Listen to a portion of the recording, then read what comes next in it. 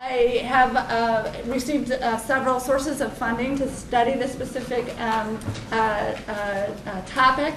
I have no conflicts of interest, but we should remind everybody in the audience and families that there currently is no FDA-approved treatment for infantile hemangiomas.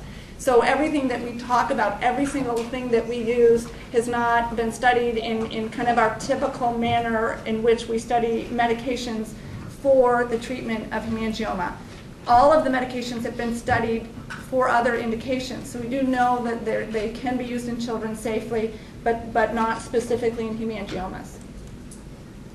So just to talk a little bit about the growth characteristics, which again, you all live through, but they tend to have very subtle changes at birth, grow the first few months of life. Most hemangiomas, except for some children with PHACE syndrome, they will stop growing before a year of age, and then the hemangioma itself will spontaneously involute. Our goal of treatment is to stop the growth of the hemangioma. If we're lucky, we're able to shrink the hemangioma. Many times we just want to stop the complication. So particularly with ulceration, you may not have a very active hemangioma, but lots of ulceration. And then the other goal is to prevent complication. And particular complications in PHACE syndrome is usually the eye. So we want to keep that eye open and not to damage any of the structures around the eye. This is the picture of a hemangioma from a very young baby. This is what it looks like under the microscope. And I think we should probably show parents this more often. It's not a big channel of vessels like the picture that Dr. Hess was talking to you. This is fairly solid. There's lots and lots of cells trying to make blood vessels, but they're not doing that very well. The yellow area is what we call a mitotic figure, so that's telling us that these cells are growing really rapidly, so rapidly that we're actually catching them in the process of dividing. So this is what a hemangioma will look like when you have that bright red kind of beefy tumor that you can feel in the skin under the microscope. And I think this is important when we think about treatment options because we want to stop that growth. We want to stop those cells from dividing in most cases. So here's a child who has what we would call a kind of a simple localized hemangioma not associated with PHACE, who received no treatment, and the hemangioma had spontaneously involuted, a little bit of texture changes in her skin. And really, this is the majority of the kids that we see. And for a pediatrician, really the majority. So I know so many families come into our offices frustrated because no one took their hemangioma seriously, but that's because so few actually really need treatment. So I'm going to talk a little bit about some of our research, and what we wanted to do with our initial studies is to figure out which kids needed to have treatment, which kids were possibly going to have complications, and when a pediatrician might need to refer a child with a hemangioma to someone else. So what we did is we were kind of new at doing research, and we took every baby that we saw for a year who had a hemangioma, and we had 9 sites, and we enrolled 1,000 patients. Dr. Hickstrom was kind of running this show and analyzed tons and tons of data. And what we found in our offices, and this is not a pediatrician's office, this is in a very specialized pediatric dermatologist, many of us who only see hemangiomas, so very a biased population. 25% had complications, 38% received some type of treatment, but really the number that we're looking at is about 13% received what we call systemic therapy, which means either IV or oral medications to control the growth of hemangioma. And this is why we treated them: ulceration, threat to vision, and airway obstruction. Again, this is all patients, not just PHACE patients. And here's just a diagram kind of showing that. So when we treat, there's kind of a logical progression. When we see a patient, we ask ourselves, are any of these things going to happen in the near future or potentially within the next couple months as this hemangioma grows? Is it going to cause a problem with function? Is it going to block an eye? Is it going to block an airway? Is there ulceration? Is there bleeding of the hemangioma, which in most cases, the skin lesions, it's not significant. We see some oozing. Occasionally, we can see some bleeding. But some of our kids with PHACE syndrome actually had very significant bleeding during infancy with lesions in their gastrointestinal tract. And then we also worry a lot about scarring. So even though we know that hemangioma is going to go away, if it grows so fast, it may stretch or damage that skin and often leaves kind of a scarred, fibrofatty change. So we have to kind of be able to predict that. These are the things, as I talked about, that are functional impairment. This is listed in your handout. A lot of them make sense. The one thing I might talk about that's a little bit more specific for PHACE syndrome is we are seeing some children with hemangiomas actually in their brain. Interestingly, so far we haven't seen a lot of complications from that, but that's something that's relatively new. Also, again, we watch the ear canal and any problems with hearing. And again, babies with PHACE syndrome do appear to have a slightly increased risk of having an airway hemangioma, which we might have to treat. And again, just kind of a schematic diagram of the complications that we see, which is in your handout. So one of the things that we wanted to do, Dr. Hegstrom really wanted to say to the pediatricians, are there things right off the bat that you can say this child might have more complications for treatment? And these are the things that we came up statistically in our group of 1,000 patients: size of hemangioma, location, and subtype. So as you might expect, the larger the size, the more complications you would see. The larger the size, the more often we needed to treat the patients. So larger size hemangioma is often a risk factor. Location. Hemangiomas that are located on the face were more likely to receive some form of treatment. Many of those kids were PHACE syndrome patients. We just didn't pull out that data at that point. And then Dr. Frieden talked a little bit about, again, a huge observation that she made is that children that have these segmental hemangiomas that cover a broad area are more likely to be associated with PHACE syndrome, more likely to have complications. They're more likely to need treatment, as opposed to those patients that have these very localized hemangiomas.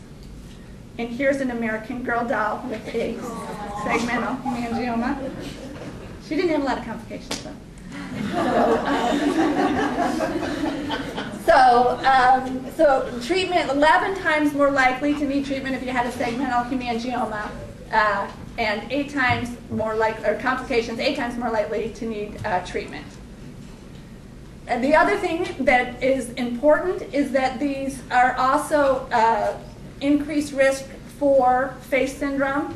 They're also increased risk for some other anomalies that we can see on the lower body as well. There's some question of whether or not they respond differently to treatment, and I think we don't have enough data on that, but it's certainly something to consider when we're giving drugs. So treatment of infantile hemangiomas, why is this so complicated? And a lot of the reasons I've discussed, so not all hemangiomas need treatment. There are different reasons for treatment. So one of the things we talked about even this morning is would you use a different medication for ulceration versus growth? Would you use a different medication for an eye problem versus an airway problem? So things have to be considered. Again, each child is very different. So there are babies that have large segmental hemangiomas that you think are going to need treatment, and they don't. Their hemangioma just doesn't grow that fast. So you would never want to give one of these systemic medications to a child who doesn't need it. So often we have to wait, and a lot of you probably went through that. We'll see you next week. We'll see you in 2 weeks. Let's think about the treatment because it's so hard to predict, no matter how much experience you have. We talked about the FDA, and I think one of the reasons why we're a little bit behind the time in treatment of hemangiomas is because this is a disease that only affects infants. The medications we use to treat childhood diabetes were studied in adults and then studied in kids. We can't do that. We don't have an animal model that has hemangioma. So there's a lot of barriers of being able to provide effective and safe treatment for babies. And then we get to PHACE syndrome. So we're already worried about giving treatment in a child that's 2 months old that doesn't have a lot of these other complications that, that PHACE syndrome patients have. One of the things I think I've done in my career is gained a reputation of being a worrywart. Every possible complication to a treatment for hemangioma, I'm the one that reported it. And so I've got this bad rep. I'm like, don't do anything, you know. But I just want, as parents, I think you hear so many different things to know what your physicians are kind of going through. So on top of all the hard things with hemangiomas, what are the special considerations in a child with PHACE syndrome? Well, we have to look at how old the baby is when they need treatment. A treatment in a 2-week-old may be very different than a 4-month-old. We have to look at how fast it's growing. We might want to use 2 medications if we're really worried. What's the complication? If it's ulceration, is it different than growth behind the eye? How bad is it? And then all of the things that Dr. Hess talked about. Now we have to look at the vessels, and is there a higher risk of any of these medications, not just the propranolol, for our children with PHACE syndrome, as well as their heart abnormalities. They're on different medications. Do they have surgery? Are they going to have surgery? Those are very, very complicated things that we have to consider. So these are our treatment options as we have now, at least systemic treatment options. The leave it alone, it won't go away, is never an option. And as Dr. Frieden again coined, active non-intervention. So even though they're not going to do anything, we want to make sure that not doing anything is actually the right thing. Oral steroids, IV Vincristine, interferon, propranolol, surgical resection, and laser therapy. Dr. Garzon is going to talk about laser therapy. Oral steroids I'll talk a little bit about. Not much about alpha interferon. It's really fallen out of favor unless the children are much older, maybe greater than a year, and we can answer questions if there's specific questions. And I'll finish up with some thoughts about propranolol. Another thing that I think often confuses parents is who should be treating hemangiomas. And there's a huge amount of variation, and there's experts in every field, experts in plastic surgery, ENT, oncology, pediatric dermatology, and even some pediatricians are very astute. And I think what we need to remember is that you should have a physician that cares for children. I think that's specific subspecialists in pediatric. You should make sure that your doctor has experience in vascular anomalies. And I think everybody would agree that if your child has PHACE syndrome, you have to have more than one doctor. There's no way that you can make these decisions. This is our team, and every year it grows. I don't have Dr. Frommel down here, but now that we have all these PHACE problems with heart and propranolol, we had to pull in our cardiologists. We had to pull in our neurologists, our neurocognitive people. So it really, really takes a team to come up with the right medication for these complicated patients. So this is a child who does not have PHACE syndrome. It is a good example of how oral steroids can work. They can be effective. They usually stop the growth of the hemangioma, in most cases, not all. In some cases, you can get lucky and it shrinks the hemangioma. So they've been around for a long time. It was first reported by Dr. Esterly, another person you keep hearing. And what she noted, in a child that had asthma and a hemangioma, that child got prednisone for the asthma and the hemangioma got smaller. And we used that medication for 50 years because of those couple reports. Pretty big doses we have to use. It often requires a long treatment.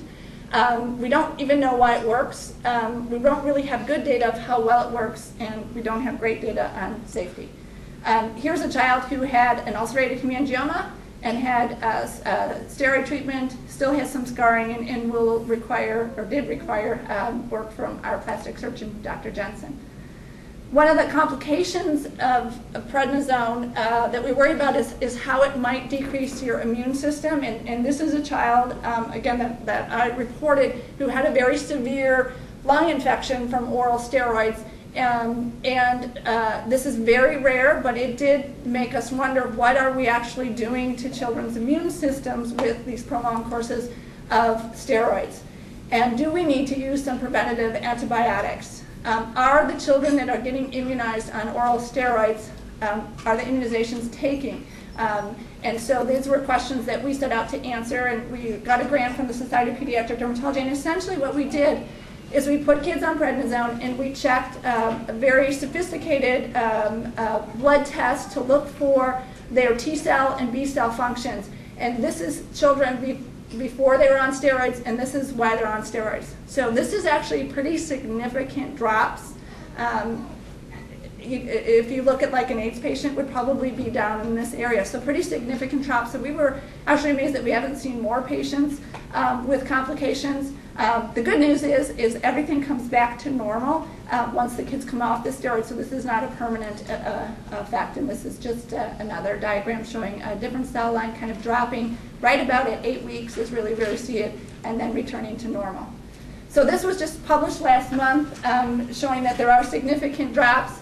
The really take-home point, I think, of this is that some of the immunizations were not fully effective.